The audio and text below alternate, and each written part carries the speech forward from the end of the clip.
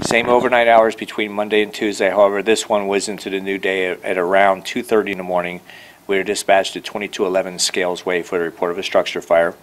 The closest fire station, Station 5, was there within minutes. They found heavy fire conditions that had actually extended beyond the roof.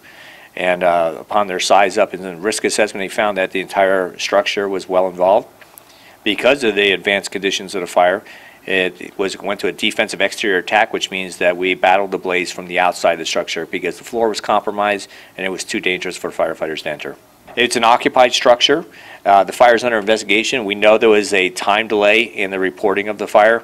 We're not sure exactly, but it could be up to 15 to 20 minutes. And so that's under investigation right now. Deputy State Fire Marshal is involved as well. So it's a collaborative effort, and hopefully we'll have some answers very soon.